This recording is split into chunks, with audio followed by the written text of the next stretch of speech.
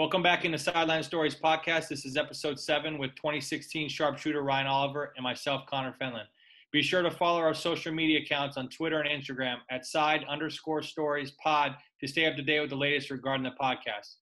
Tonight we are joined by Siena graduate of 2008, second all-time in threes made at Siena, an All-MAC tournament member, former Harlem Globetrotter, now current head of Tay Fisher camp, Tay Firefly Fisher. Thanks for joining us, Tay. No, thank you for having me. Appreciate it. So catch all the Siena fans up. You know what's been the latest with the Tay Fisher clan? Oh man, it's just adding an addition to it. That's pretty much all that happened. I just had a son last year. He's Congratulations. 15 months now. Thank you.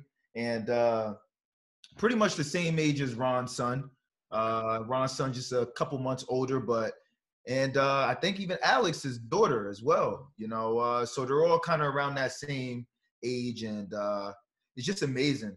Fatherhood is awesome. My wife is also a Siena graduate as well. So, and she works at Siena in the HEOP as a director. So I told her as long as she stays there, my son doesn't have to make a basket at all. Just go ahead and we can keep this Siena banner up for a long time. I love to hear that. And, Siena runs in the family, so you got to keep the tradition going strong. How's everything been with COVID and quarantine for you guys? Like, how is that adjustment? It's been a major adjustment. Just like it hit everyone, but it hit everyone just a little bit differently.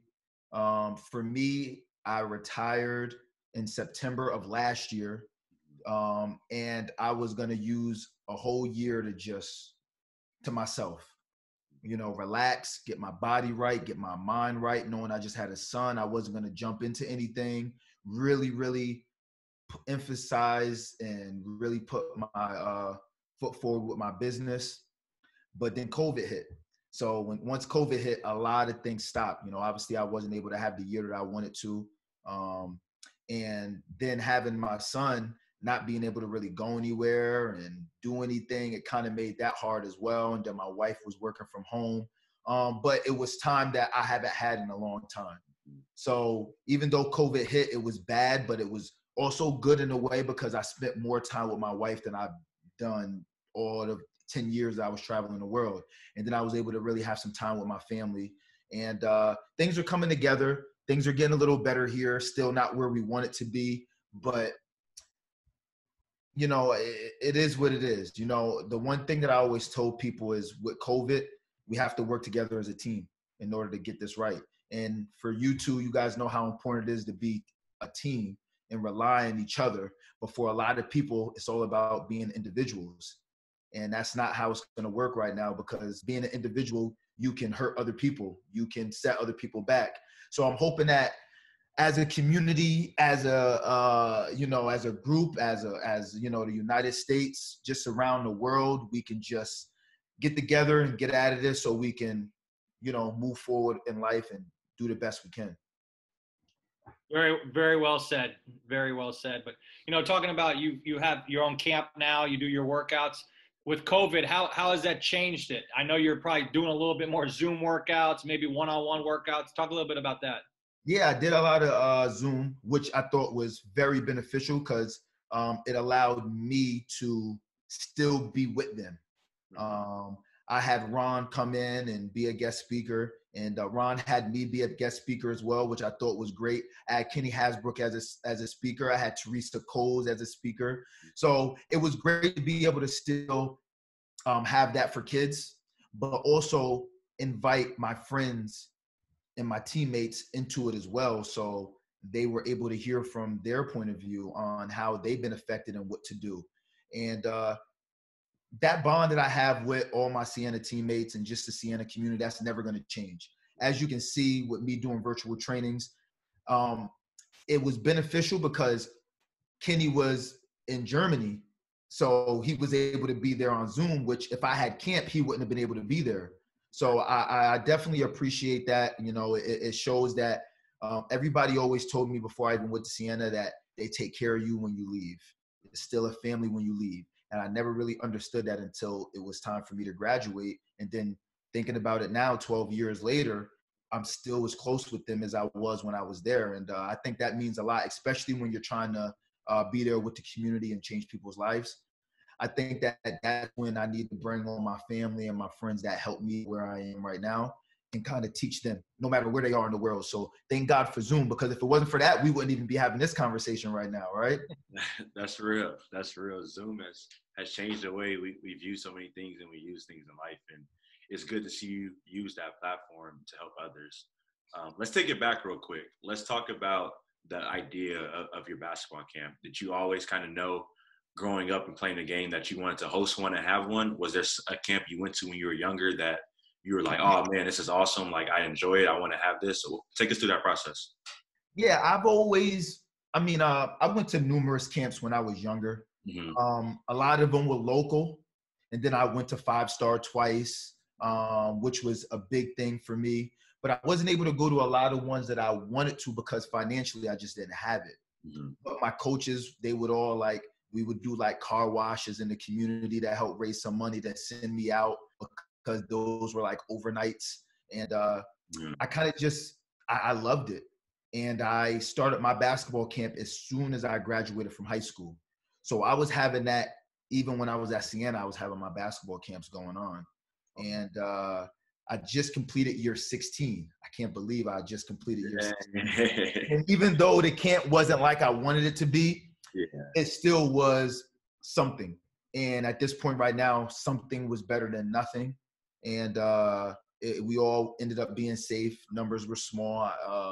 I had a lot of strict guidelines and precautions. But the camp, it's been awesome, and I love it. So within my camp, I have a breast cancer event. I have a preseason workout. I have training. I have so many other things that branch off of the nucleus of the camp. And that's where I want to put my focus into, because it was hard doing it while I was on the road all the time. Even though I still maintained it, it was hard to do. Now I kind of just want to focus on it, because if I go into another job, I'm back to where I was when I was with the Globetrotters. So I just want to see what it can do for me, because whenever you start something from scratch, it's considered like your baby. Like you want to take care of it because you know how hard it was to start it. So I want to see where it can go. And maybe one day, maybe me and Ron can do something together, because I know he runs his own camp. I'm just trying to see where things can lead us, because I feel like friendships turns to brotherhood. You know, I learned that not only with Siena, but I learned that with the Globetrotters. When you're with the same group all the time and you guys are trying to accomplish the same goal and you guys are supporting each other, that has to maintain even when basketball is not going on. And I'm hoping that that can happen one day. Yeah. Why do you think it's so important for you to give back, not only to the Albany area, but also the Kingston area where you grew up? You know, whenever you walk into a gym or any of these workouts, you're a celebrity. You know, everyone, Tay, they all want to be a part of it. Where does that come from? My work ethic, my drive, my dedication, my passion, and just who I am. You know, I make the connection with people first. That's how it always is. You got to make that connection first. And that's how I think I also was great at being a Globetrotter, and why I think being a Globetrotter was meant for me, because it's not meant for everybody. Let's just be honest. You know, the traveling, the changing people's lives, the tricks, the just going and doing it every single day is not meant for everybody. But I felt like it was my calling. It was something I even did with my team. Even with Siena, I was like the lone senior. I was the captain as a junior. You know, Coach Mack put me in that position. I was able to just keep my team together. I was able to lead by example. And then I think when I left, Ron and Kenny and Alex and Rossiter and then it passed on to Odie and Clarence and everybody else. And that's how it started, you know. But Coach Mack coming in started it first, and then he allowed me to take over. And then from there, it just trickled down. And I'm hoping that Carm was a part of that whole process too. So now, even though it's been X amount of years since Carm became the head coach, Carm was a part of that Coach Mack era. And I think that he's bringing it back right now. And I just always want to be there for people, man. You know, people was there for me. My teachers were there for me. I went to school and I graduated from Siena with my bachelor's in psychology and my minor in education. Then I went to the College of St. Rose and got I ended up graduating and getting my master's in childhood education. So being a school teacher is just like being a coach. You know, even though I'm not a teacher right now in a classroom, that court in my camp is my classroom. So I have different kids at different levels, but I have to meet their expectations. I got to push them. I got to tell them what it's all about. And the one thing I love that I think that I do a great job with is I try to teach these kids that basketball is fun. When you come to the Harlem Globetrotter game, it's fun. You love it. You laugh. You enjoy it. I don't want to put pressure on them. I just want them to enjoy it. The fun, the hard work will come from them, but you got to enjoy the game first. And I think that's important. And that's how I'm going to teach my son. You know, everybody's going to teach their son and their daughter or their niece or nephew differently. But for my son, I'm going to let him just have fun, do all sports, enjoy it. And the hard work just comes from you and loving it so much. Nah, that's real. That's definitely real. And talking about special connections you made with individuals who went to your camp, correct me if I'm wrong, but there's a special player that played in the MAC during my era that you had a special relationship with from your hometown, Justin Robinson.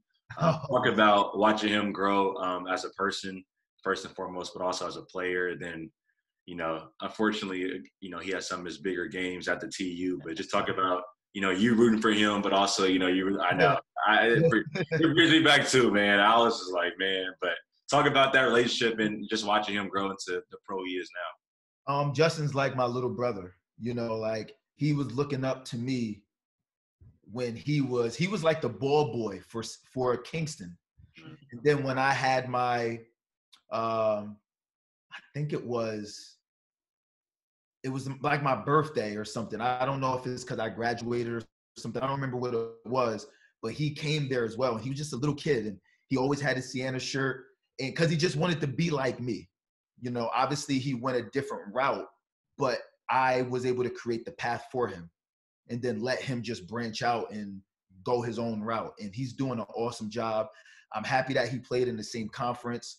I didn't like that he was having his biggest games at the TU. Me either. Because he would throw it in my face all the time, but he loved playing at the TU. Because the TU is different from any other game in the league. You know, it's kind of like when you get to play at the Garden. It's like, oh, I get to play at the Garden. I'm gonna have my best game at the Garden, just like any other NBA player. Like Kobe loved playing at the Garden because it's the Garden.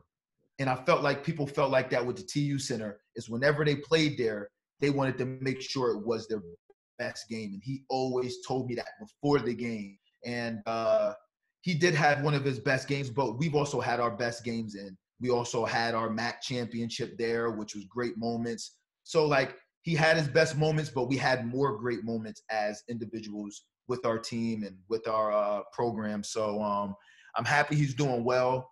And him and Ron played against each other, and they sent me a picture with them two together and sent it to me. I thought that was pretty cool because any picture, man, when you're on the road makes a difference because sometimes it gets hard out there, you know? So whenever my family sends me pictures or my friends send me pictures, it makes me smile and it might get me through another week of being on the road because, you know, it's hard out there, you know, and I know that everybody knows that if you play basketball. So, you know, obviously coming out of Kingston down the street from Albany, what was it about Siena that it was a right fit for you?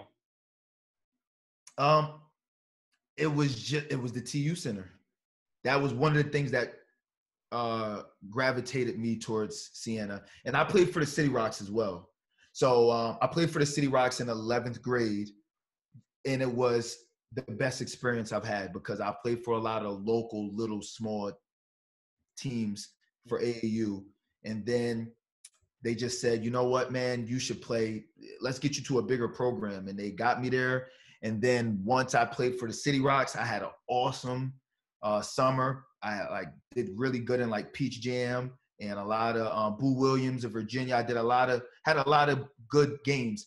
I was one of the shooters, obviously, and I was alongside Steve D'Agostino. Oh, wow. Who went to St. Rose. And we had some great teams. We had a great team. And then right after I finished my City Rock season, I scored 61 against Albany High. Like my first game in a tournament in high school. Then that's when Siena started recruiting me. And I loved Coach Lanier at the time. I thought he was a great person that I wanted. I went to a game at the TU and saw the 6,000 fans there. I said, this is something I want to be a part of. And it was close to home. I wanted to be close to my mom. I wanted to be close to my family. I felt that was important. And it was just the right fit for me. And I'm happy I made that decision.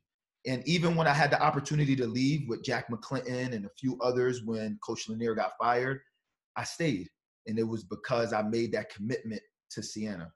People leave. It happens. People aren't happy. But when I make a decision, I stick with it. That's just the way I am.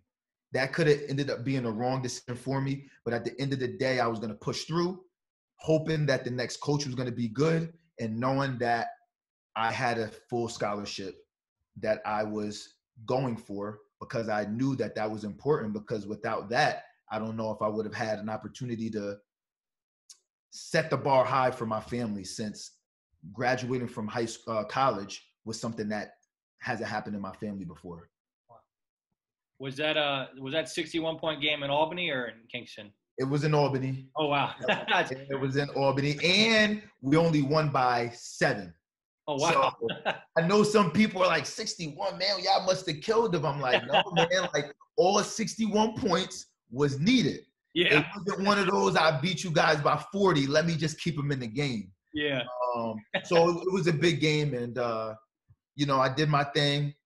And we won the game. That was most important. I'm still that same way. I'm very competitive.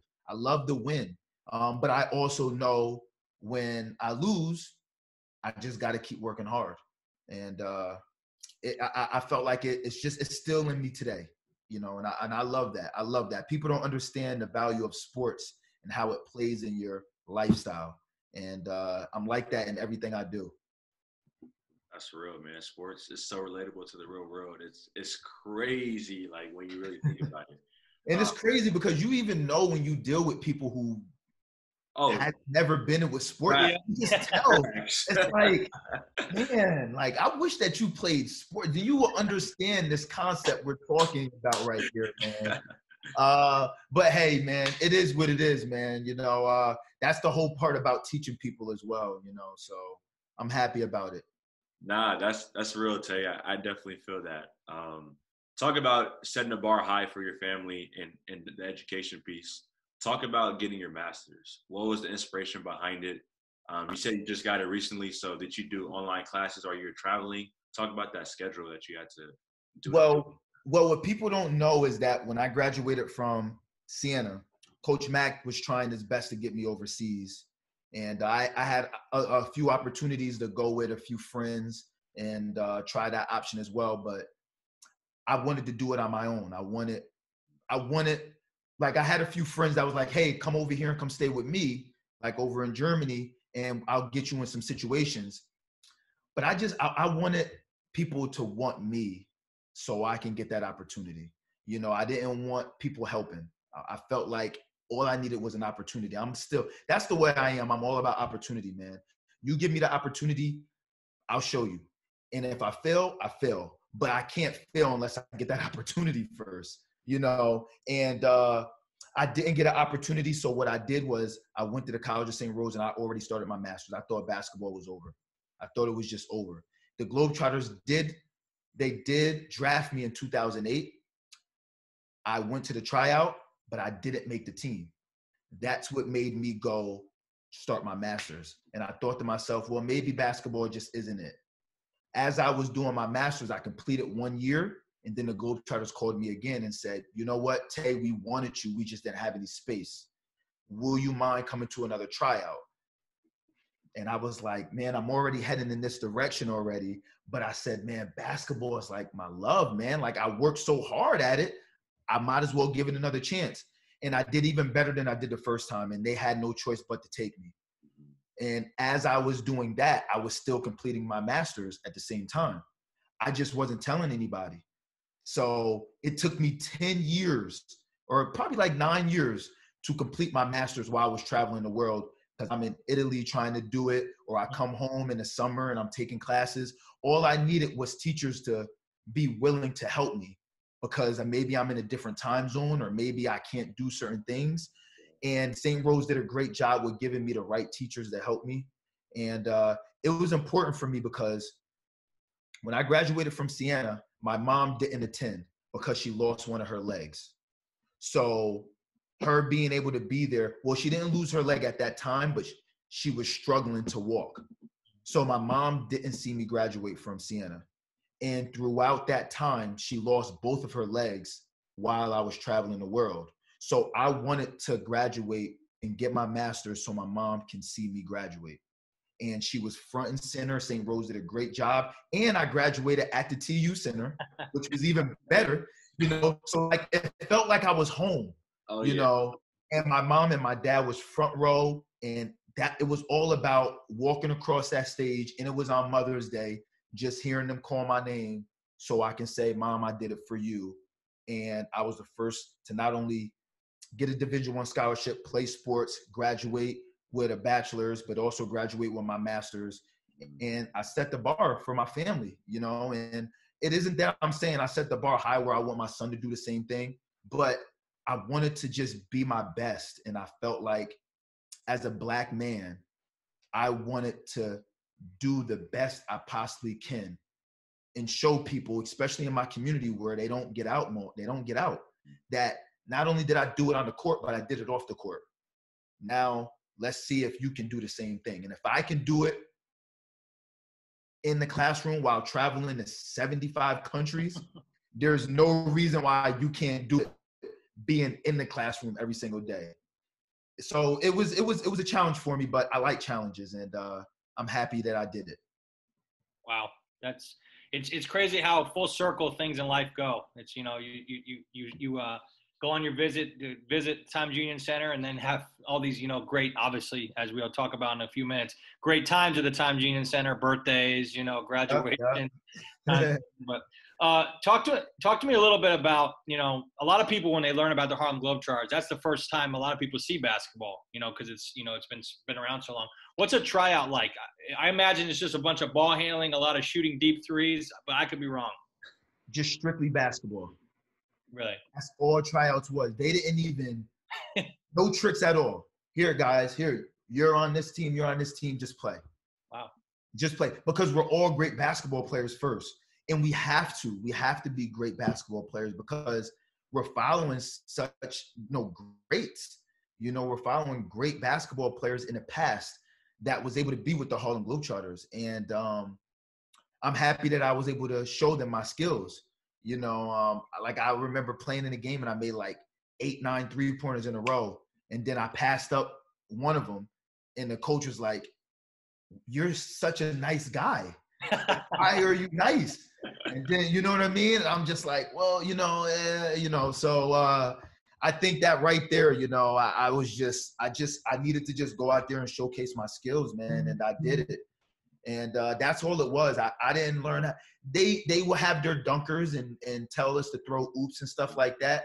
But all of the learning happened once you made the team.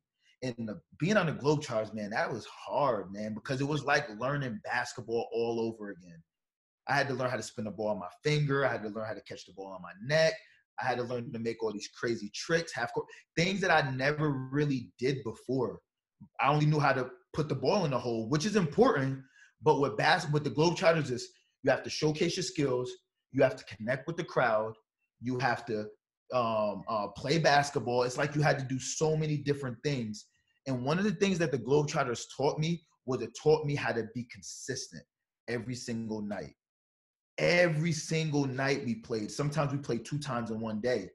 And it taught me that I had to do it every day because it could be someone's first time watching me play, or it could be someone's last time watching me play. So it was important that I made it memorable. And I had every opportunity. So now I just translate that over to my real life. And every day I'm just trying to be the best version of myself. Man, that's pretty cool to hear the behind the scenes look of it a little bit. I'm curious about, if you don't mind, I want to know like a typical schedule, like a day, but also like a typical month schedule. And you can kind of go during the season, but just to hear how deeply involved and how much practice time goes into it. A typical day, it all depends on if we're overseas or not, but I'll give you a double header day. So what happened will be, usually our double headers is at 2 and 7, something like that. We got a 2 o'clock game and then a 7 o'clock game. So we'll get to the gym at like 9 o'clock. All right, 10 o'clock at the latest. We'll practice for an hour on any tricks or anything that we feel we need to work on that maybe we didn't do that well the game before, or maybe individually we need to improve on. And then after that, we have like something called Magic Pass, which is pretty much extra for fans. You know what I mean? Like it's like a meet and greet. Yeah. Where they meet you, they get to go on the court with you and do things like that. We have that. And then that meet and greet happens for about an hour. And then from there, we're trying to get warmed up. And then we have our game. And then after that, the game lasts about 2 hours. After the game, we have a 30-minute autograph session. Every game, we have a 30-minute autograph session. And then we're going back to the back. We'll get like a lunch, nap, if we want. Then back again. It happens quickly. And then we get back to the room at like 10 o'clock at night. You know, it's tough, man. It's a tough schedule. And it all depends on where your next game is, will depend on how early you get up. You know, that next game can be 2 hours away, 5 hours away. You know, it all depends. And then we're sleeping on the bus, and then we're doing it all again the next day. But it's a tough schedule. You have to mentally be right. My first year, man, it was rough. It was rough. Like, it was to the point where I was so tired. I remember sleeping on the bus, and I heard everyone talking, but I couldn't open my eyes because I was so tired. And it was scary. Like, I'm like, yo, am I dying? Like, why can I not open my eyes? Why is my body not moving? But I can hear them saying, all right, Tay, let's go. Let's get up, fly. You know what I mean? But like, it takes time. You know, your body's just not used to it. And, you know, you start learning from the vets. They teach you how to do it. You know what I mean? Because you can't go out and party all night if you can't perform the next day. Some people just can't do that. Other people can. But when they start seeing that you are not yourself and you're not giving the crowd your best and you're not performing, they cut that off, you know? Like, you can't do this. Don't try to follow us until you can get this right. Because those fans rely on us. Those fans don't care if you had 2 games before that. They paid that money to see you right then and there. And the best time to be a Globetrotter is right after Christmas, because you're always someone's Christmas gift. You know what I'm trying to say? So we always leave Christmas morning and we're mad because that's our time with our family. Yep. But do you think to yourself, I was this little boy's Christmas gift, you know, and it's our responsibility to go out there and prove to him or her that Santa gave them the right gift. And it was motivating knowing that you're about to change someone's life. You literally are about to change someone's life during that time, even though you're leaving your family. But it came with the territory, and I loved it. You know, talking about obviously with the Globetrotters and, you know, the trick shots, and you were obviously known for the 4-point shot that was implemented probably, was that in the beginning of your career, or did they implement once you? Yeah, my second year. Wow. So my question is did you ever feel pressure going into a game knowing I got to hit these shots? You know, fans are coming to see me hit these deep shots, hit my trick shots. Yeah, a little bit. But when you practice it so much, it's just nature, you know. And shooting was my thing. Like, yeah. I'm pretty sure I hit a few 4-pointers at Siena, you know, without knowing that it was a 4-pointer. Yeah. So that part of it was easy for me because it played to my strength. And one of the reasons why they called me Firefly, I lighted up with my shooting and everything. It was the other stuff. It was the tricks that I never did before, but I had to go home and practice it all the time. And then it became like I'm able to catch it on my neck, flip it in the rim. I'm able to hit it off my butt into the rim. I'm able to flip it between my legs into the rim. I'm able to just do so many things that I love. But the Globetrotters, you're never competing against someone else. It was always me competing against me. It always was like, okay, Tay, I have to get this. What do I need to do? And I practice long hours, man. And it's always good when I'm able to do things that I know no one else can do. And I'm able to do something that I know can change somebody's life without me even speaking or saying a word. I can spin the ball on my finger and automatically it changes someone's life. Even my son, like I spin it and he's smiling and laughing without me saying a word. It's so crazy what a basketball can do. And I'm happy that I was able to take that path and I'm able to bring it to my home, my community, to Siena, and I'm able to separate myself and let people know that I couldn't have done it without everyone that's been in my life. You know what I mean? Man, Tay, that says a lot about you, your skills, and really into you making an impact on people's lives. I feel like you've done that on the court, but also off the court as well. Not sure if many people know about you started an anti-bullying program. Talk about how that's began and where it is right now. Well, the anti-bullying program is pretty much just like a spinoff of what I was doing for the Globetrotters. Okay. What people don't know is like what you see us do on the court is really probably 40% of being a Globetrotter. We go visit hospitals, we go to school visits. We're ambassadors of goodwill, so that in itself isn't publicized as much as it is what we do on the court, but it follows you for the rest of your life. So we have a anti-bullying program, and I said, you know what, I can do this when I finish. So I just pretty much just started something that's called Tay, T-A-Y, and each letter is an acronym that stands for something important. The T stands for talk, the A stands for ask questions, and the Y stands for you. So all I did was kind of like put that together, and I'm teaching them ways that they can prevent bullying from happening in and out of school while having fun with them. And it changes their life, man. Like I felt like being a Globetrotter was something that I was meant to be because I've always been in my community. I've always been changing lives. Now all I did was take it from being in little Kingston or small Siena and just doing it all around the world. Now I'm able to bring my world experience back to my hometown. And once you're a Globetrotter, you're always a Globetrotter. And the thing about it is I don't have to be fake. When I go out there on the court with the Globetrotters, I don't need to smile and be fake just because it's what I'm doing when the lights are on. I'm like that all the time. And that's what makes it real. That's what makes it genuine. And that's why I feel like people respect me so much because I'm real. And that's how I also want to be able to respect people the same way if they're real. I don't like fake people, man.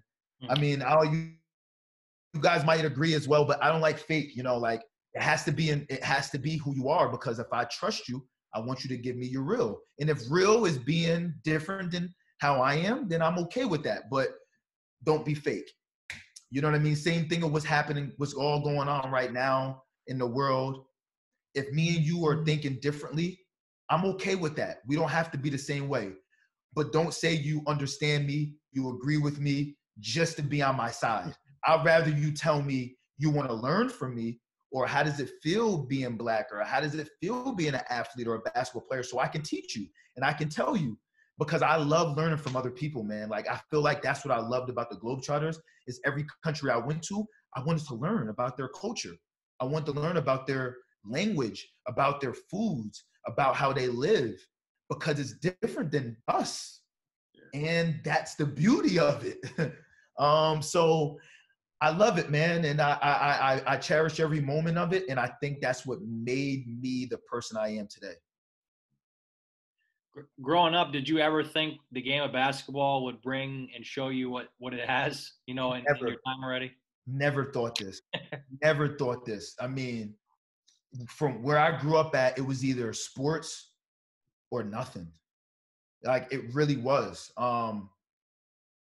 You know, and even sports, even the best players were still getting pulled to the streets. You know what I mean? Like, so it was almost like, especially when I saw a black person, I always thought athletes, I thought sports. I just felt like I needed something. And my mom always said, we need to get you out of these streets. You're going to the Boys and Girls Club. And I went to the Boys and Girls Club every single day. And it's pretty much like the YMCA or whatever people have in their community. But the Boys and Girls Club, it gave me a place to get off the street and a place to play basketball and do something I love. That's where the game of basketball ended up forming for me. And I told you before how I want to instill the love. I loved it so much that I put the time in to get better. And that basketball led me to a full scholarship. It led me to some great people, some great coaches. It led me all around the world. And I tell people, like, even when I retired from playing, I could have still kept playing for another 5 years. Now, you had a unique experience at Siena. Just like myself, you got the chance to play for 2 different head coaches. Talk about that experience and what you learned from each of them.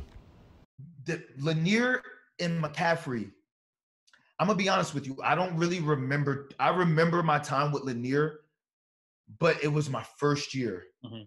And it was a tough first year because I was transitioning into college life, study halls, hard classes, just the environment. And then on top of that, we had a 6-24 season, which made it very difficult. And everyone knows when it's hard on the court, it's hard in the classroom. It's hard everywhere else. So my time with Coach Lanier, he was a great guy, but I also saw him stressed throughout the process because he felt the pressure. And I think it took away from my moments that I wanted with him, that I went there for. But he was, what I loved about him, he was a family guy, and he treated his players like family. Coach McCaffrey came in and did that same thing. That's all I care about. And with me being the only recruit that Coach McCaffrey did not have, like he didn't recruit me, mm-hmm.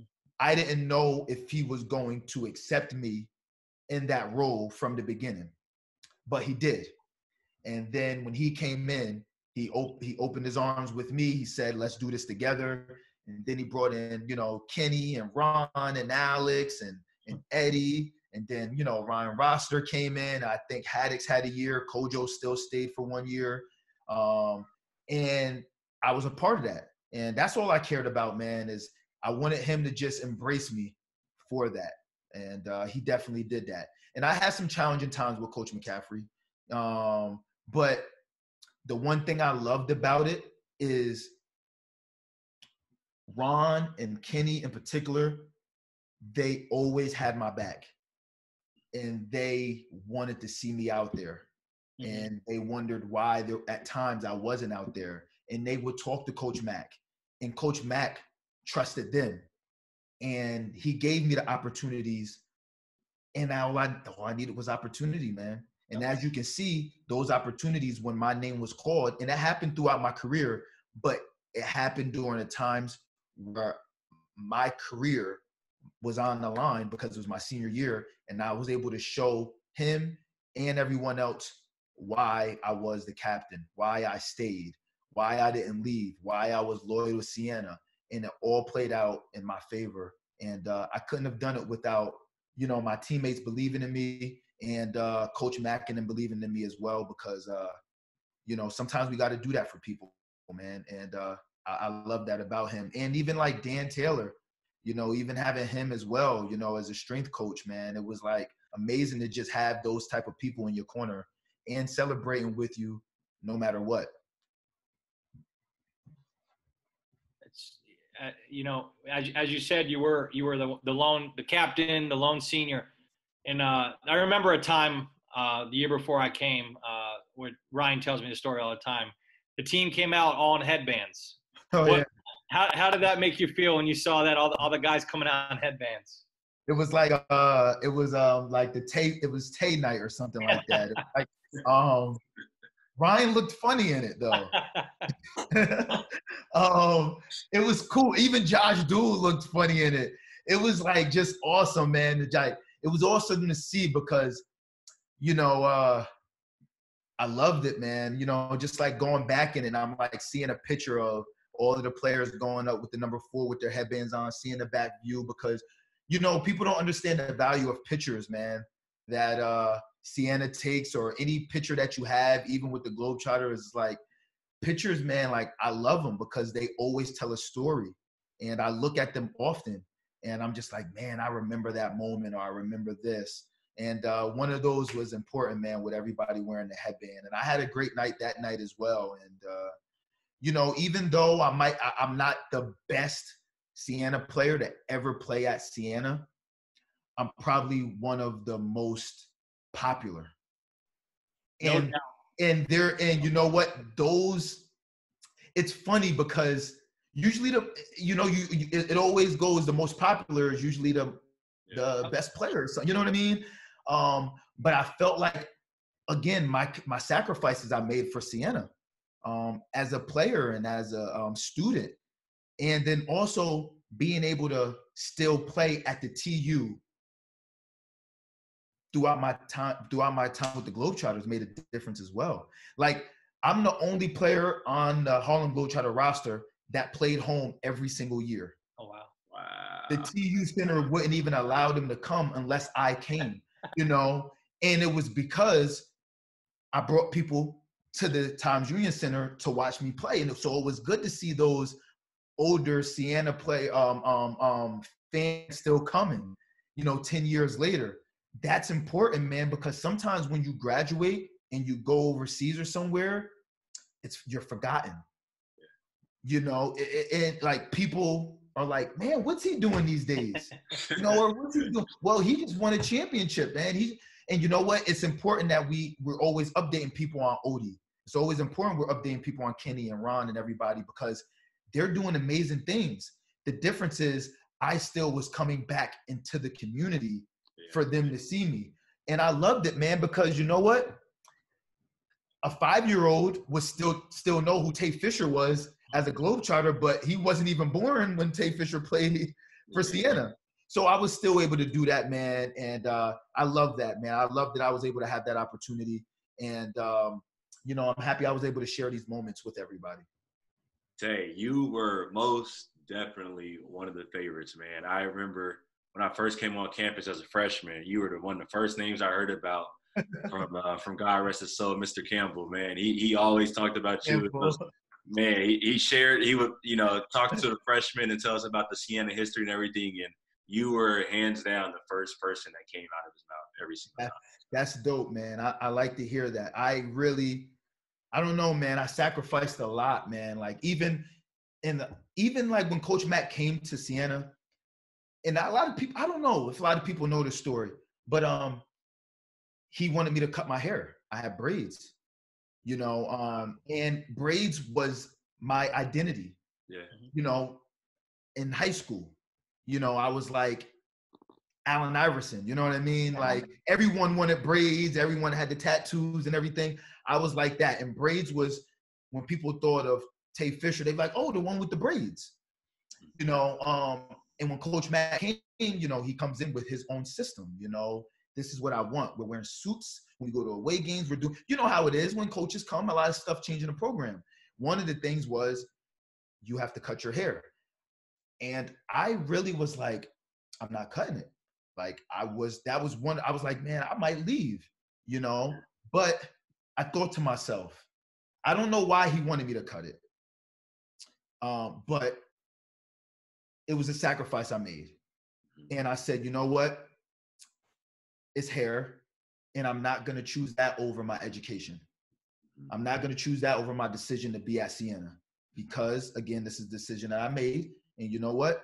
If I got to cut it, I got to cut it. One day I just went. Next day, I just had it cut. People didn't know why. People didn't They questioned me for it. You know what, man? There's some things people question why I left the Globetrotters. It is what it is, man. You know, it's my decision. And if it's something I did and it didn't work out, okay, cool. I'll deal with the consequences. Yeah. But you know what? I'm my own man. It's a decision I made, and I'm happy I made it. As you can see, I'm bald anyway. I left the Globetrotters because it was time for me to leave, and I felt like I did everything I could, and I had a son. And you know what? My life still goes on, man. I did everything I can. But you know what? Cutting my hair, if I didn't cut my hair, my life might have been different. My path probably would have been different. Maybe me and Coach Mack would have never had that relationship. Maybe I would have went to a different school. Either way, this path wouldn't have happened.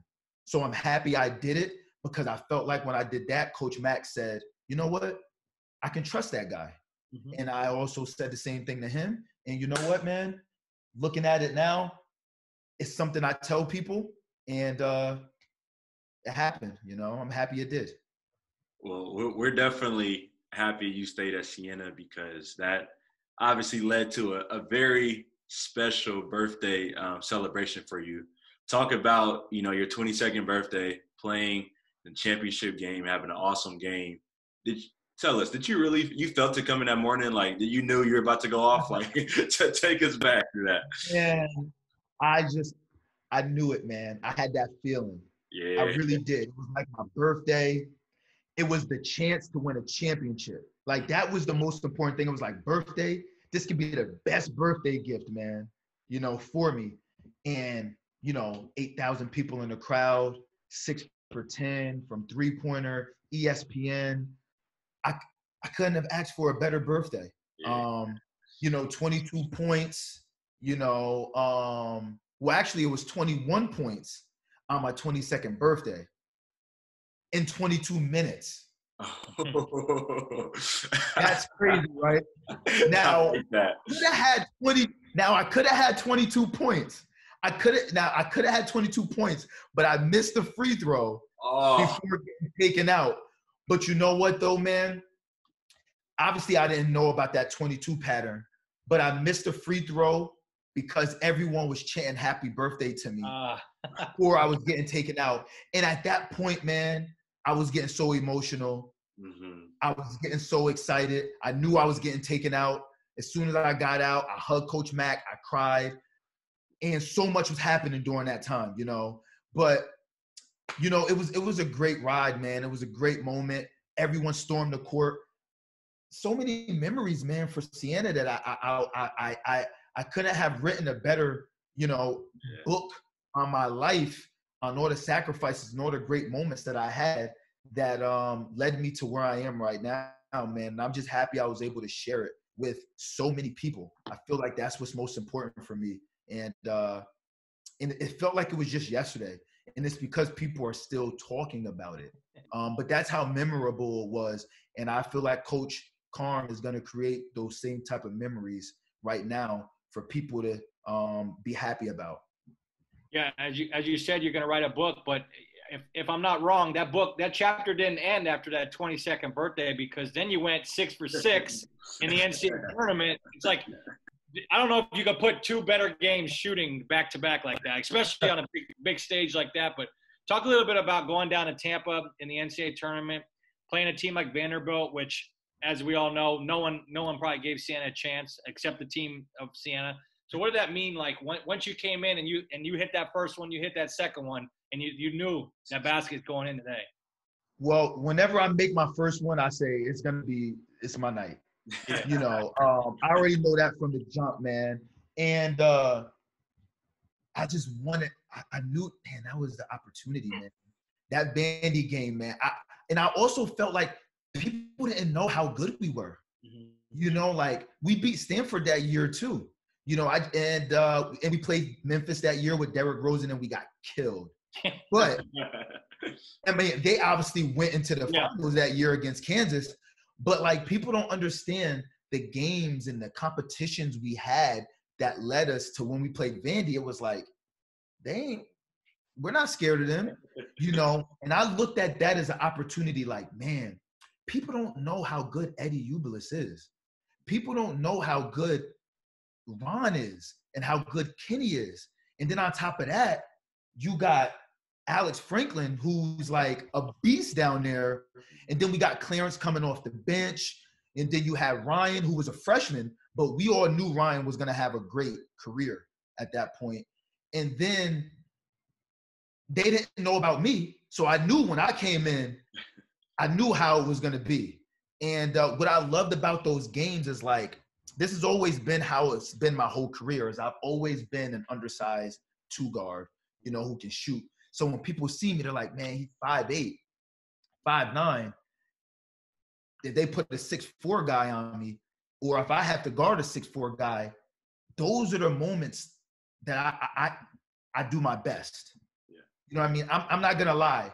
At 5'9", I struggled guarding against smaller guards because I've always been the smallest. I've always been the smallest guy guarding the bigger guys, So whenever I had the guards, if a 6'4" guy is on me, I knew I could run him around. And whenever someone taller than me is guarding me, I loved it because it made me shoot the ball so much higher with so much concentration. I could never make an open jump shot, guys. So if we ever play a game, leave me open, I might not make it. But if you're on me and the pressure is on me, I am going to make that shot. And that every shot that I took, there was always a hand on my face. And those are the shots that I felt like were the ones I was going to make throughout my whole entire career. And think about it. When you get to college and you play even professionally, how many wide open jump shots are you going to have? Not too many of them. So I was always at my best, man. I'm happy that I had those games. And even afterwards, when they beat Ohio, were you on that team, Connor? Yep, freshman, yep. That was actually my birthday was that at midnight of that game. Oh man, see, so you can relate. So even that next year when they beat Ohio and people say, man, you were a part of that team that beat Ohio? I'd be like, damn right I was. Dude, I was on that team, man. Even though I wasn't, but you know what though? It's almost like once I graduated, I still felt like I was a part of that program. Yeah. Like even till this day, I still feel like I'm a part of it, man. And like, it feels good, it feels good to still be a part of a program no matter what, man. Well, you definitely made famous the play 2 game. I can tell you right now. 2 game. All that was all, and obviously Ryan doesn't know it. It's not a hard. It's really nothing complex. It's just running around. And I know because everyone told me you were unbelievable on 2 game, and that's what Vandy just didn't want to guard you on it. Yeah, no, the 2 game was like, and I loved it because Coach Matt kind of just let me freelance. All I had to do was rely on either Corey McGee or Ryan Rossiter to kind of just give me a little bit of space to just get my feet right. And as soon as it touches my hand, I don't care where that person is. If I felt like I had space, I'll shoot it. And Corey and them, that's pretty much where they were picking up their fouls from. So I'm sorry that maybe they get 2 fouls and go on the bench. Yeah. And they're like, I didn't even get a minute in the game. But you know what, though? They wanted to see me do good. That's what I loved about our team is that no one was selfish. It was like, okay, this is your time. Okay, after that, it's my time. Everybody picked their times. Everybody helped each other. And I think that's what made us great, man. And you know what? You can't find teams like that they care about the team and the program more than the individual. The individual is going to happen as long as the team is right. Mm-hmm. And we did it, man. It was a great team. And I don't know if that team can be duplicated again, or at least those 4 years. Coach Mack did an amazing job with us, man. Pretty historic. Y'all were definitely special. Like I tell a story all the time, but it was fun to watch you guys ruin my bracket before I knew about Siena. But let's talk about your game a little bit. Obviously a true basketball head. You've been around the game your whole life. A great shooter. How would you think, or how well, or how much you're like, man, today's game, the 3-ball is, the biggest thing now. How much more efficient do you really think you'd be in today's era? So, I mean, you're second all time I think no one's catching you at first, in my opinion. Man, second all time. I had opportunities to get that first one, man. Oh, okay. Man. But you know what, though? Scott Knapp, I think, is first. Yep. And I'm behind Scott. I couldn't have been there a better person. You know what I mean? So I'm happy that I'm even in the same category as Scott Knapp with shooting, because one thing that we know, shooters will be able to shoot forever, man. You know, but it's also one of the hardest skills to do is shooting. But I'm going to tell you what, the three-pointer is so much easier for me now that I've been shooting four-pointers. Okay. So much easier, man. And I mean, it really is, man. And I'm like, why does it feel like I'm so much closer? But it just comes with a lot of reps, a lot of practice, playing in front of people, and that's the one thing I miss about the Globetrotters. I miss the atmosphere. That's even what I miss about the Times Union Center. I miss the atmosphere. I don't miss traveling. I don't miss playing because I can still do that. I miss the 8,000, 10,000. I miss all of those people there cheering you on. But you still have it. They're just not there all in one place. You know, like you guys are still cheering me on. I'm still cheering you guys on. We're just doing them from different places, and it's just not all in one setting. But it's there, and the shooting is always going to be there.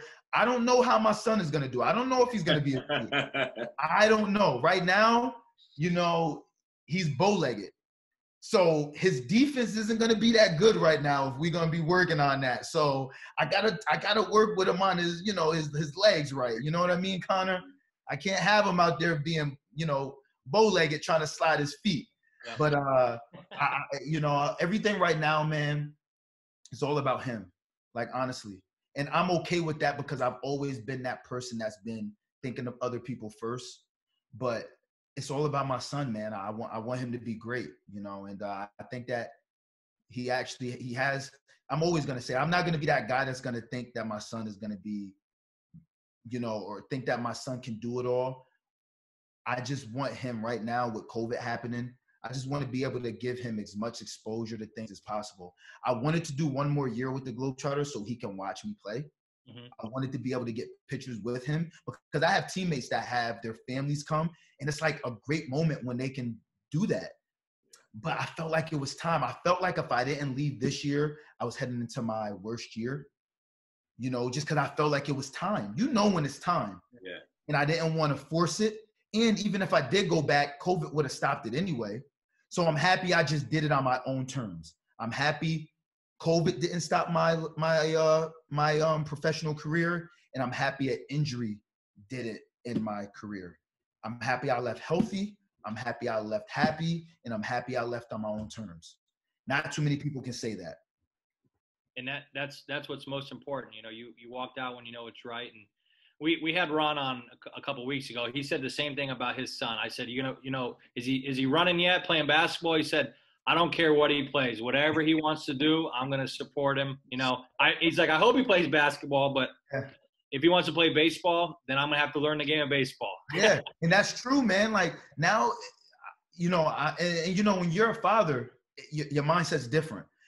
My son is going to love basketball because it's what he sees me do and watch every day. Mm-hmm. That's how I end up loving it from my father. But I was already out there, having a little T-ball and swinging the bat. I'm not good at baseball, but I'm better than him. You know what I mean? I'm better than my son. So I might as well just go ahead, put that T-ball, let him just swing, teach him to kick the ball, teach him to throw, all that simple stuff, that's motor skills and stuff. Yep. Let him just do it, man. Like, be a kid and let the rest happen, man. Like, I'm a father, man. Like, that's still a job within itself, and I want to be great at it. I felt like I was great in everything else. Now I want to devote this. I want to be a family man, and I felt like I earned it. And I don't know.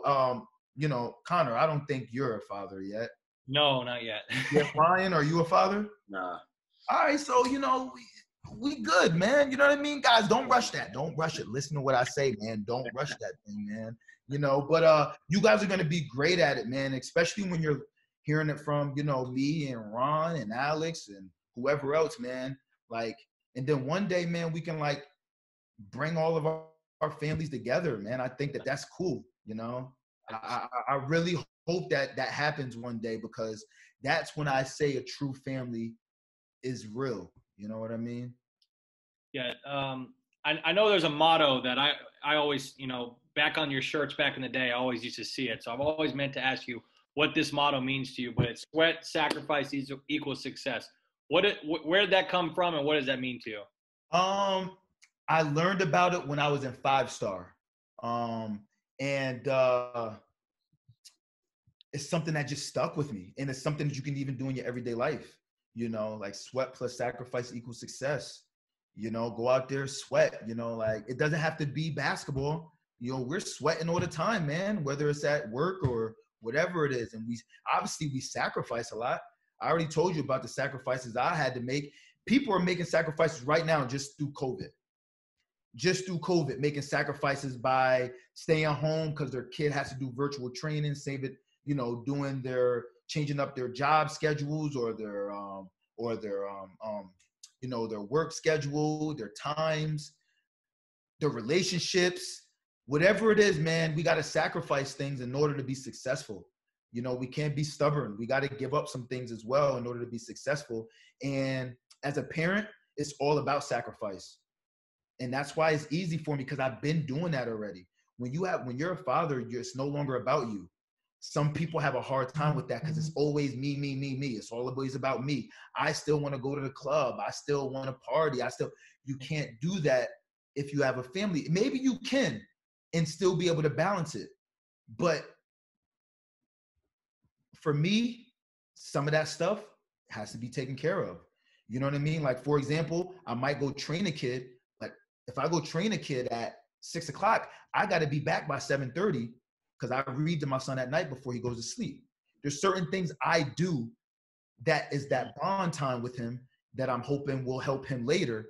But it's a sacrifice that I make to be with my friends, or make extra money that I'm making to be with my son. And you know what? It's easy for me, man, because I already made that commitment before he was even here.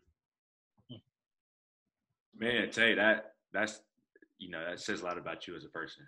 You mentioned that you really love learning from other people, and you have an opportunity to travel, like you said, to over 75 different countries. What's one thing you learned from a different place that will stick with you forever, and that you would hopefully teach your son? Man.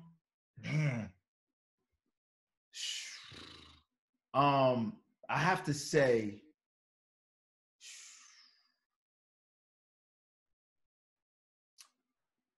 the one thing is learning another language. Okay. My wife is Dominican and Puerto Rican. So my son has to learn Spanish. Mm-hmm. Now, he doesn't have to learn, because there's a lot of, Hispanics who probably don't speak Spanish or doesn't learn it as much. Or maybe there's some Hispanic couples, but they're not teaching their kid. But for me, because I traveled the world and I had to learn all these different languages in games and stuff, I understand the power of learning other people's language. They appreciate it. They love it. Even if you get it wrong, they're like, because you at least tried, So I want him to learn it, because in this generation, man, they're all speaking another language. Yeah. Like they're taking classes where they have to learn other. And I want him to be able to speak to his, grandfather or, other parts of other people in his family in another language as well. So the power of learning another language, and how, just love is like, is universal, man. You know what I mean? Like, we change people's lives by not even speaking their language, just our presence. Like when the Globetrotters go to Italy, before we even speak their language, they are up on their feet because they see us, and they just start smiling and happy. That's how I want to be. Before I even speak a word to you, I want to be able for you to just feel my presence. I don't even tell people I'm a Globetrotter when I first meet them, because I want them to love me for me. Yeah. some people I meet, they say, man, why didn't you tell me you were a Globetrotter? Well, I didn't feel like I had to. You know, like if it comes up, yeah, but I want you to respect me and love me and appreciate me, for Tay Fisher. And then from there, okay, this is what I did. This is what I do, you know, because once you start telling people you're a Globetrotter, they automatically going to start respecting you. They're automatically going to start to love you. They're already going to tell you about memories. I don't want that. Not yet. You know what I mean? And I think that that's important. You know, I don't ever use that I'm a Globetrotter card on people, because I'm Tay Fisher before I'm Firefly. And you got to respect me for me. And then all of a sudden, the respect factor is there, the love is there. And then from there, we might establish a bond in a relationship. You know what I mean? Yeah. You put a lot of love in that name. As we all know, anytime you're in the Times Union Center, you're on the camera. You know, oh, there he is. There's Tay. I saw Tay. You know, I'll be walking by people that, hey, Tay's here today. Tay's here today. You're just you're a local celebrity. But if you were to go back to your 4 years at Siena, would there have been anything you wish you had done differently? Nope. Nothing. Okay, yes, one thing. I wish I would have shot it more. If I would have shot it more, I probably would have been first place in the shooting with the 3-point. But even like Coach Mack would even say, shoot it. You know, he would even tell me shoot more. But yeah, but when I was with the Globetrotters, my coach would say, Tay has never seen a bad shot before. Because I shoot it all the time, you know, but I had the confidence in myself. I knew what I was able to do. I felt like I was the man. You know what I mean? I felt like I really grown into my character with the Globetrotters. I felt like I could have been one of the best. And it started with being at Siena. It was the way I left. It was the way my career went. So I went through a lot of difficult times that led me to a lot of great times. I wouldn't have changed anything. Because like I said, if one change would have been made, I probably wouldn't have been in this situation right now. So why would I rewrite that book or any of those experiences, man? I wouldn't do it. And what I loved about the Globetrotters, another thing, is it kept my Siena bond together with all the players. Kenny came to watch me in Spain. Ron came to watch me in Italy. Alex came to watch me in Puerto Rico. And then when I played in Florida and other states, a lot of Siena people would come because a lot of them are either going to Florida during the winter times or they're in different parts of the world and they're holding up their Siena signs. And I felt like it was always with me, man.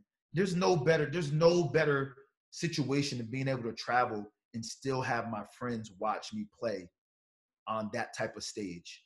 It was amazing, man. It was amazing. I loved it. What were you a good practice shooter or more of a game shooter? Game shooter. I could not do anything in practice, man. I don't know why, you know, I just couldn't. But game time, I was more focused. I don't know, man. Like I just felt I loved the bright lights. I really did. And people will ask me, am I nervous? I'm nervous before every game, you know, but once I go out there, man, I just feel like I'm in my own zone. And the only thing I loved about Siena practices is I was able to be like the best player, you know. I was able, and you know how it was, Connor, probably. I was able to be like Kiki Clark, or I was able to be, so then that's when I would shoot all the time, you know. And even if it was bad shots, I used to love it.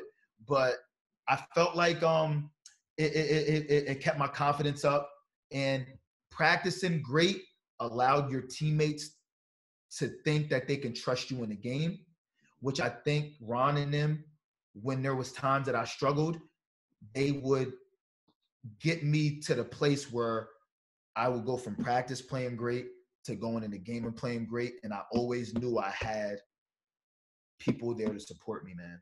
You know, wasn't it better? I told Ron, I think he's an all-time assist guy at Siena. A lot of them came from coming with me. Remember, he passes to Kenny. Kenny dribbles a couple times. It's not an assist. Me, I will shoot the ball, Ron. Pass it to me. You get that assist right away, man. Yeah, but you brought up a really funny point. You know, obviously, me being a walk-on, I was always on the scout team. So, but as you'll know, Coach Mack, if you know when you're the best player in another team, you might take shots you don't ever take. But if they go in, Coach Mack is livid at the other team. And you could kick the ball in, and he was just ripping them apart. You could be standing out of bounds, but, like, if that shot goes in, you got to get up there. You know? Yep. No, man, he was great, man. He was what we needed. He was what we needed. And I'm happy. Ryan, I don't think you didn't have Coach Mack. You had Patso? Yeah, I had Mitch and Patsos. Mitch for 1 year, Patso for 3? Correct. Okay, good. So, but you were still a part of that Siena run, man. Mitch was great. You know, he was with us as well.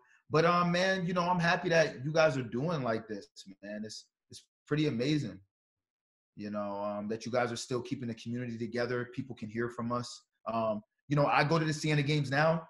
It felt weird being in the stands at a Siena game. I even went to a Globetrotter game and I went in the stands and was watching it from a different point of view. I was with my son. But it felt good, man, because I'm able to be a fan of something I was a part of. But it's weird because you get to hear what fans actually say. And I'm like the one time when the fans were like, man, don't shoot that. Tay, you agree? I said, I guess. I don't know. You know? I don't know. He said, would you have shot that? I said, probably, but I don't know. You know what I mean? But it's always awesome to be able to be in the stands. And because when you're in the stands, you get to see how many people are actually there. You get to see you know, when you're on the court, man, you're just like, you don't really get to feel, you know, the atmosphere. But I love Siena, man. I really do. And obviously, it's going to always be a part of my life. Now that my wife works there, it's really a part of my life. And I tell people right now, people might – like since she works there, she's representing Siena. She's active. You know what I mean? Me, I'm like behind. You know what I mean? I'm like, she's the one holding it down for us, man. So, and I don't mind being behind because she also graduated from Siena. She's in the same program that she was in. She's holding it down. So I love to tell people that she's there and representing Siena as well. And it stays within the family, man. And that's what it's all about. That's the true circle of life. It comes around full circle, and that's definitely awesome to hear. Let's talk about again the TU again. Was there a difference? Maybe this is a little bit crazy question, but was there a difference playing as a Saint versus as a Globetrotter in the TU? Was there a difference? As in what? As in just the vibe. The vibe. Yep. Yes, it was. Because as a Globetrotter, I don't know, man, like the vibe was different because as a Globetrotter, I'm a different player. Mm-hmm. So now I'm there entertaining. And my mindset is like, okay, I have to go out there and make sure these people remember me. But not only that, most of them are all here to see me. You know what I mean? And a lot of them are all younger, older, and they only get one time to see me. You know what I mean? Because we only come once a year. Yeah. You know, whereas when I was at Siena, that was our home game. So if I had a bad game, I could probably make it up the next game. And and my mindset was, okay, I'm gonna play D, I'm gonna lock this dude up. Whereas at a Siena game, it's like, okay, I'm gonna wait till you get to the free throw line. I might post down.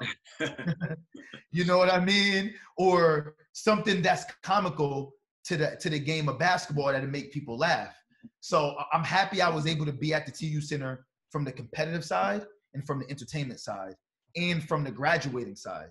I saw it from all different angles, and I'm happy I was able to make a difference in all different ways. You know what I mean? And who knows? I might be at the TU Center again for something else. Who knows? I don't know what the future is going to hold on what else I might be there for. But I'm happy to say, and I think I can really say the TU is home for me. It is home. You know, Siena's home as well, but the TU, that's home. Because we never played at the Arc. It was at the TU Center. You know, Siena never played at the Arc. It was the TU Center. when I graduated from, at Siena, but then I also graduated at the TU Center. And I'm happy, man, because I'm even going there right now. Well, not right now, but in the future, I'll be going there for like monster cars or, all this other stuff, Sesame Street. It'd be with my son. But you know what I mean, is what I'm trying to say is like, I'm able to experience as a father, as a student, as a player. I think that's awesome, man. As long as those tickets are free, man, they can't charge me. And once they start charging me, man. I was just going to say, so what I'm getting out of this is we should be changing the name of the building. No, man, we can't change the name of the building, man. Remember, there was a lot of people that came before me. Yep. So with that being said, I know that, Siena's they're big on their alum. They're big on their even boosters and people that's been there for a long time. There are people that are big Siena fans that even watched Mark Brown. So there were a lot of legends and a lot of great players that came before me and Kenny and everybody else. Just like with the Globetrotters, there's me and there's Big Easy and there's Flight Time and everybody. But before that, there were people who was watching them when there was Metal Lark Lemon and Curly Neal and so many of those other greats. So before it gets to me with anything, it has to run through those great people who gave us those opportunities, man. And then maybe when I'm older and I'm 40, 50, 60 years old, maybe people will remember us and then maybe we can get acknowledged in those type of great ways. But we can't forget about those people that set the tone for us, man, and be able to do what we're doing right now. Yeah, back when guys were wearing New Balances, things have changed a lot in the program. Those New Balance slides or the Rock jerseys, Yeah, man. Yep. You got it. It's different time. I know. I've always heard you're a big fan of the yellow jerseys. That's why they're wore so much your senior year. Yeah, man. Look at this. There it is. Yeah, man. I was a fan of the yellow ones, man, because I don't know. It just was different. And you know me, man. I like to be loud. You know what I mean? And the yellow was like loud. So like, and we had those 3 jerseys, so it was like the green, the white, which were the standards. And then all of a sudden it was like yellow. And it was like, what? So we wore them on those special occasions, man. And I'm happy that I was able to wear them during those times. And the thing about it, man, is those jerseys were big, man, on me. Mine like was now, everything was big, I guess, on us. Because now, man, my stuff is tight, man. It's tight. It's tight. I can't even run with my son. I got to be like, dang. But, yeah, man, it's all good, man. A lot of great memories, man. I got even my man cave. It's like I even have like a bobblehead. My son loves trying to pull that off, and I keep telling him, no. Like, we don't have too many of these, and I can't go back to Siena and find that. You know what I mean? I just can't do that these days. So it was awesome to be able to have a bobblehead as well, and to be a part of so many great memories, man. And I'm hoping that maybe, who knows, man, Siena's my home. Siena's home. And I'm happy to call it home. And I'm always going to be going back to those games, and I'm always going to be cheering them on, whether they're have a losing season or not. The one thing I've always learned about Siena is that once you're a Saint, you're always a Saint. You stick with us regardless. And I'm not going to be that bandwagon person that's going to say I'm not with them. I'm going to Albany or something, man. I'm staying with my guys. I'm staying with the girls. I support the girls as well. The girls program. I support all the programs that Siena has, and I think that's what it's all about. Couldn't be better said. They're actually going to debut some black jerseys this year. They got they got for select games. They're going to be doing some black jerseys. So that's dope, man. Something like new. I like that, man. It's good, man. I love that. I love being different, man. And I love the black concept. And I know it's going to be probably black with some yellow or green or something, which makes it pop. And I don't know. I don't know what the fans are going to think about it, but I'm going to love it. Sure. You know what I mean? And I'm going to tell you what, if they wear those black jerseys and they win, Because that's what we were doing when we wore the yellow ones. We said, you know what? Let's wear it again. Let's wear it for those special occasions, you know. What would you say your favorite restaurant in the Capital Region is? Oh man. Man. I'm trying to think.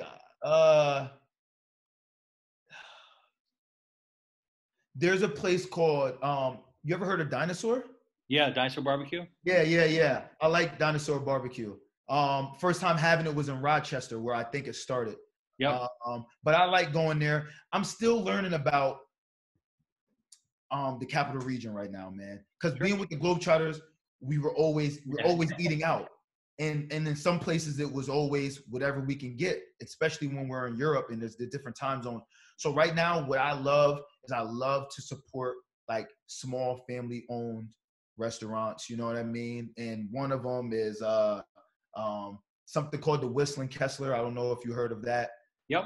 But there's a lot of places, man, because we can always go to Olive Garden. You can always go to Buffalo Wild Wings, all them other. But I'm trying to support those small local businesses if possible. I think that that's cool.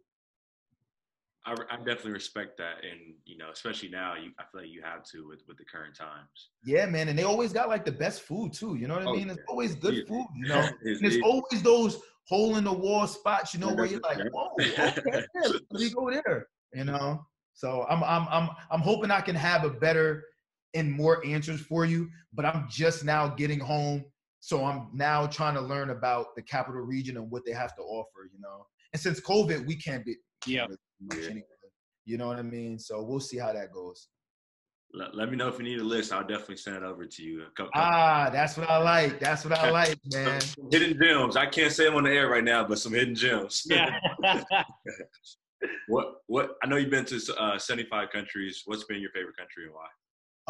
I have to say all of them because I learned something from all of the countries. But my favorite was Egypt. I went there to do PR individually for a week, and then the players came after for another week. So I was able to stay there for 2 weeks, and I was able to experience it by myself before my teammates even came. So I was able to see the Sphinx and the pyramids and the culture and King Tut, who's someone I studied that in school. So I was able to ride a camel. I was able to do so many things that the pictures looked fake because it looked so good.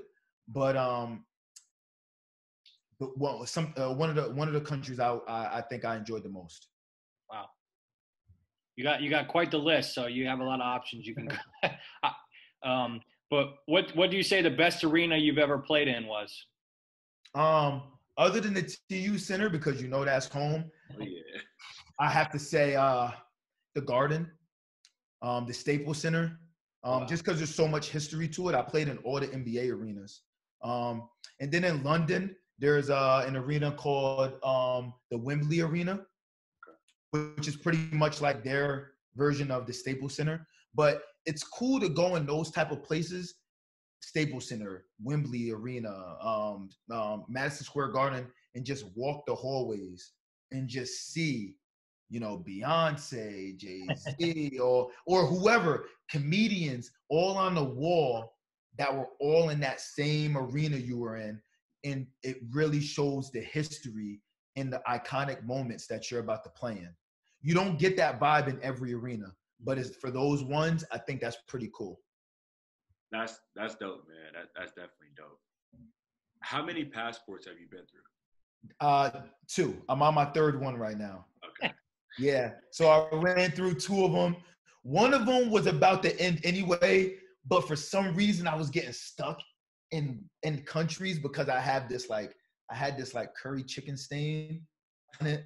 So like anytime they would scan it, I almost got stuck in Canada because it wouldn't go through. And it was almost done anyway. And the Globetrotter said, we need a new passport because you're going to get stuck somewhere. Yeah. So, I went through 2 of them, man. It's pretty cool to see all the stamps that I have on all of them. Growing up, did you model your game after anyone, any NBA player, anyone growing up in your area? My favorite player was Jason Kidd, but I love to watch Allen Houston. I was a Knicks fan. My father's a Knicks fan. He's New York, everything. So I always watched Allen Houston in the way he shot the ball and the way it just released his hand and how efficient he was. And my dad would always just pause it and point and tell me, look how he is, look at his wrist. And I always would sit between my dad's legs, watch TV as a young kid, enjoy those father-kid moments. And I used to just study it. And from there, I just started learning and was really good at shooting. And I don't know, man. I just picked up on it. And it was just something that I was able to do really well. And it just went from there.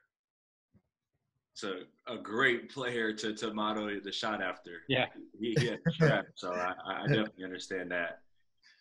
Tay, you played a lot of basketball. Who would you say is the best basketball player you ever played against? I ever played against. Whether we know them or not. I have to say Derrick Rose, man. Okay. Like he was that the times that we played him, we had that like press that Coach Mack used to do. And he was just always beat it by himself. Mm-hmm. You know, and we had to get out of it. Like he would just beat us through. And him and CDR and Dorsey and Dozier, like that team, like they were so good and he was so good. We went up, I think we might have went up like 10-0 to start the game. Their coach called a timeout, and I don't think we scored for the whole half. Like, and we were in there like, yes, I know we can do this. That's what I'm talking about. But like that showed the type of team that they had, that their 12th man probably would have been our best player. That's the type of program that they had during that time. And obviously Derrick Rose was phenomenal and was a leader on that team, but he didn't even score the most. He just showed how quick and how efficient he was in the time that he played against us. That made me say, damn, he's good. You know what I mean? You know when you come across great players, they don't have to score 30 on you. They just show it to you in just small ways. Yep. And I have to say that was probably one of the best players I played against, especially considering the type of career he's had in college and in the NBA, despite his injuries. Yeah. Who would you say the best player at Siena is ever? Oh, man. I don't know from other people, obviously, considering now there's Mark Brown and everybody else I never played against. But, man, it's not me. I have to say Kenny was tough, man. Kenny was tough. Kenny was Ron had, I feel like, probably the most potential. Ron just didn't have Kenny's work ethic. Kenny's work ethic was amazing. Now, before Kenny was there, Jack McClinton was amazing.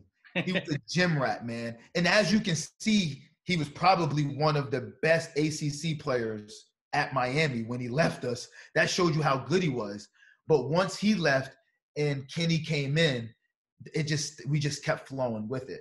But again, Kenny's play allowed Ron to be probably one of the best point guards. It allowed Ryan to be probably one of the best rebounders, and Odie to also do the same thing. So I felt like even me saying Kenny was probably one of the best players, his play allowed other people to be the best in their position. You know what I mean? With me being the shooter, being one of the best three-point shooters, Ron being probably one of the best point guards, and then Ryan being probably one of the best rebounders, and Alex being one of the best rebounders as well. So everybody played a role, but it came off of Kenny's play. That's what made us great, is we were great in all areas in all time in Siena history, all on one team because of what everybody was able to do. And that's perfect. You said that, because that leads me to my next question. Because you guys had a squad from top to bottom. If you could choose one Siena Saint to play with that you haven't, who would it be and why? I wish I had a chance to play with Odie. Okay. I do. obviously there's other players as well before me, but I wish I had a chance to play with him. Mm-hmm. I felt like his play was what we had on our team when I was playing. You know what I mean? If we would have had him, it would have made it even better. But he was really good. He was really good, man. And when we played against like Jason Thompson, you know, who played for Ryder, but then ended up playing in the NBA. Like, I felt like Odie would have been like a great matchup for him, because when I was a senior and Jason Thompson was a senior, we had dual, you know, Ryan was a freshman, but Jason Thompson was the best in the league at that time. Yeah. And he was the biggest as well that can do it all. That's how I felt Odie was at Siena when he played. He was like pretty amazing. So I wish I had a chance to play with him. Even though I didn't, I still watched him play. I thought he was great. But I played with Haddix and them. You know, I played with some other greats. So it's pretty cool, man, you know, to be able to do that. What would be one piece of advice you'd give to someone playing at Siena right now? Enjoy the moment. Enjoy the moment. And try to bring back what everybody wants. They want a championship.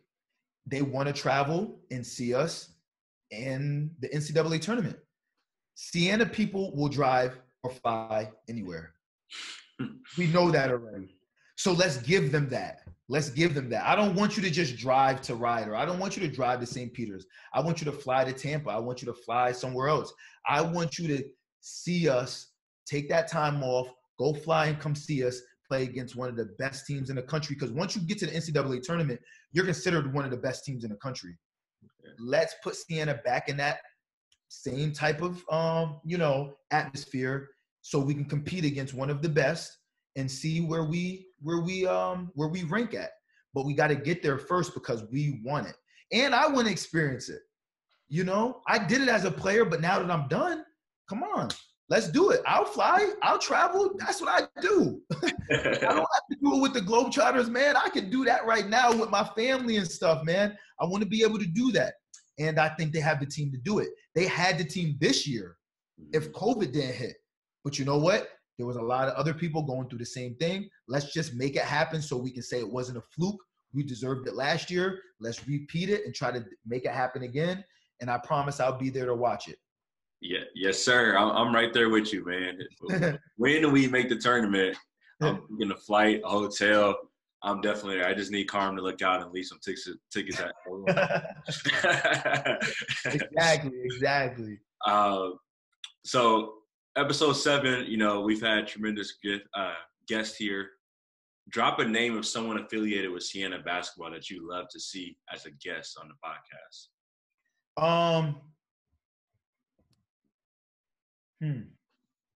I would love to see. I mean, if you guys could make it happen, I would love for you guys to get Mark Brown on there. Okay, yeah. If you guys can, you know what I mean? I got a chance to meet him in the Legends game, you know, which Siena did. Might have been 7 years ago. He still got it, you know, but he was a part of the big run that Siena had that people remember. So I would love for you guys to get him in so he can talk about his experience. But not only that, he can talk about maybe some of us that he had a chance to play with in the Legends game, or maybe some of us that he's been watching, because we all still love him. And like you always said, man, you don't have to be the best player to have the best memories. He was one of the best players and had one of the best memories. So it's only right that you guys can try to get that. And it also will allow people like us to not forget about people like him. Yeah. I think that'd be cool. And if you can't, try to get as many of the people like, you know, Alex Franklin and some of them in there. You know, I see you guys had Dan in there, and I thought that was cool. You know, somebody different, somebody that saw things from a different point of view. And we all still lean on Dan. Dan actually came to watch me play in Atlanta. Okay. So it's always good because I left him tickets on the floor with his family. And it's like, man, the people who were supporting me, that was right there with me, can watch me with their families at an NBA arena. And not too far from where he was sitting, Ludacris was there as well. So it was like cool, man. You know, when you play at those NBA arenas or anywhere, you get, you know, I met like The Undertaker, I met 2 Chainz, I met Ludacris, I met so many people, Kareem Abdul-Jabbar, so many celebrities. They come to the game and they look at us as celebrities. They look at us and like, man, you guys are the best, man. So like we look at them like, really?